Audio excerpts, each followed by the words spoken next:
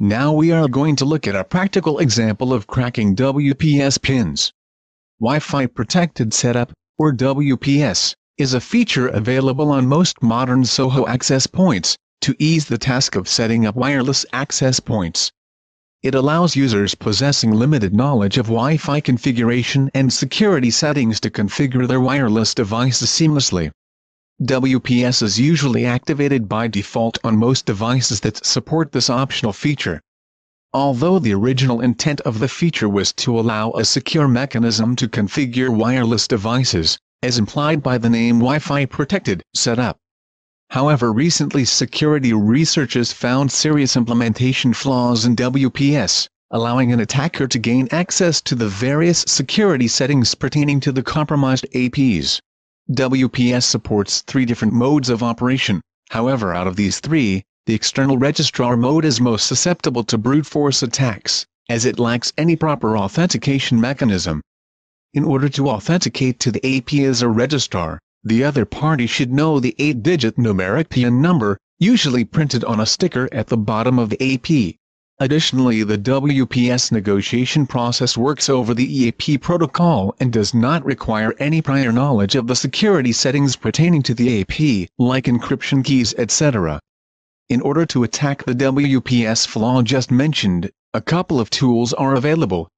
They are called reaver and WPS crack. In our case, we are going to demonstrate this attack using the reaver tool, already bundled with BackTrack. Reaver performs a brute force attack against the AP, attempting every possible combination in order to guess the AP's 8-digit PIN number. Because of the various weaknesses in the WPS protocol, the tool has to test only about 11,000 pins before the WPS pin can be cracked. The speed at which the cracking process operates depends on a number of factors like the hardware of the AP, protection mechanisms like temporary locking and brute force attempts, etc. Usually the WPS key can be cracked within 4 hours. An excellent write-up on this subject, compiled by the author of WPS Crack, is located on the link shown on the screen. Further details can also be found in the companion guide for this course. Protection against this vulnerability varies for each access point. On some WPS can be disabled, on others a firmware upgrade is required, etc. A non-exhaustive list of vulnerable devices is maintained in the WPS vulnerability database, mentioned in the companion guide. Now, we are going to start our cracking process by running the walsh tool available with reaver.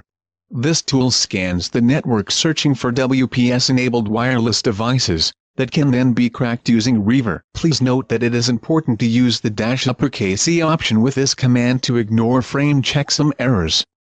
We are going to use our test SSID highlighted on the screen to demonstrate WPS cracking. Next we are going to run the reaver utility, specifying our monitoring mode interface, then the BSSID of our AP, and some other options required for our particular AP. The uppercase S option speeds up the cracking process, and the W option is enabled to view more verbose output. Since I had already cracked the key a little while ago, the tool inquires whether we want to resume the previous session. In this case we will choose yes. As you see, Weaver has managed to crack the WPS pin configured on our AP and has also managed to retrieve the current WPA-PSK key used on the access point. It took about 42 minutes to crack the WPS pin. Once we know the WPS pin, we can also launch more advanced attacks like modifying the configuration and security settings on the access point itself.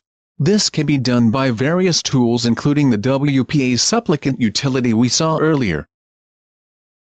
In the next video, we will look at setting up wireless evil twins and honeypots.